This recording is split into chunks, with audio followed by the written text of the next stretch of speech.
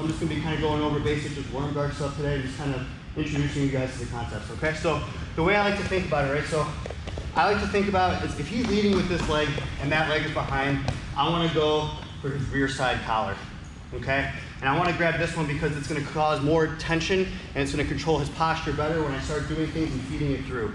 Okay, this one is still gonna, it's still good, but it's not gonna give as much control of his posture, right? So I wanna get a nice grip right here, nice slack. I'm gonna think about kind of falling in, controlling like a Delahiva style. I'm gonna get my foot up and I'm gonna come right here. So there's two ways of doing this. You can either shoot your leg through, feed it over your leg and through to your hand palm down, almost like a lapel lasso, or you can grab here, you can circle your foot in and kick it straight through. Okay, and I prefer, if this is a palm up grip, that's fine, but I personally like the palm down grip because it's more of a nice control. So even if I do nothing else, just understanding this sort of lapel lasso is a really good way to tangle him up. Because most people like to pass to this direction, most people lead with this leg. So by doing this, I make it very hard for him to pass this direction. He has to clear this foot, right? So another thing about these toes, I don't want my toes facing down and regular like this because it makes it easier for him to reach back and push my toes down or start setting up foot locks. So what I'm gonna do is I'm gonna kind of angle my body so my toes are facing like you're hiding laterally here. Yeah, like I'm hiding this. So now when he reaches back to try to push my foot down, it's gonna be harder for him to do that. Okay, so keeping this here, I'm gonna think about creating an angle. My butt is gonna be on top of his toes. I don't want my butt in the middle of him. My butt is on top of his toes, and I'm gonna use my leg like a pendulum to kick up, like I'm doing a crunch. I'm gonna feed this hand through, so I'll come around to the left here so you can see this guys.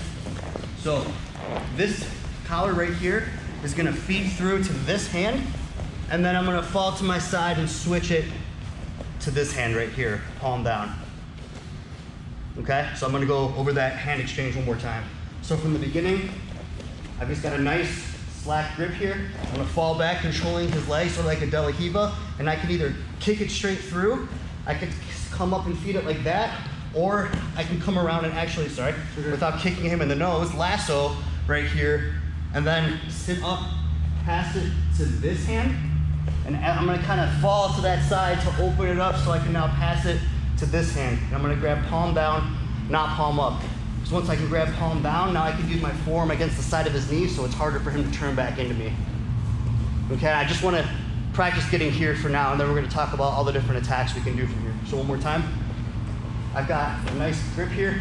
I'm falling back into sort of like a Delahiva. I'm gonna opt for the lasso option. I'm gonna lasso, and then I'm gonna use my leg here, very important, to kick up.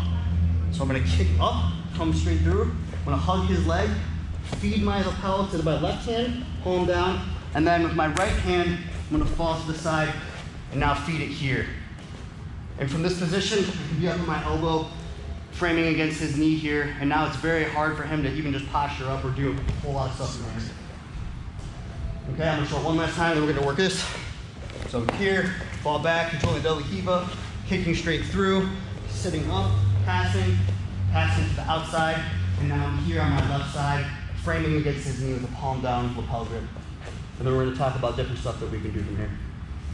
Anyone wanna see it one last time? Yeah, can I see the... Yeah. So, free face, Joe. So, we're here, got my Delahiva grip.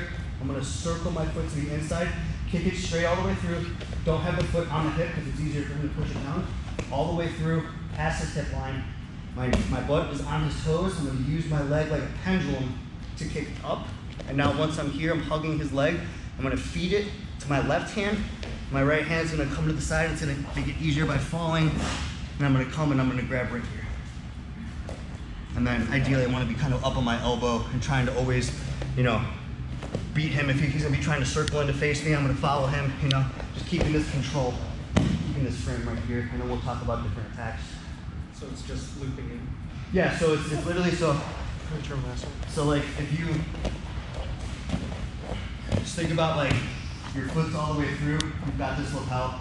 Just think about feeding it, sitting up, feeding it over your leg, and then to this hand. So there's this transfer right here, and now your free hand that was grabbing here is gonna come around to this side of his leg. I'm gonna control the lapel, palm down right here. Okay, I'll be around to help you, and then we'll be good. So let's just get familiar with this, and then we're gonna talk about what to do from here, guys. Okay, hands up, 1, 2, 3.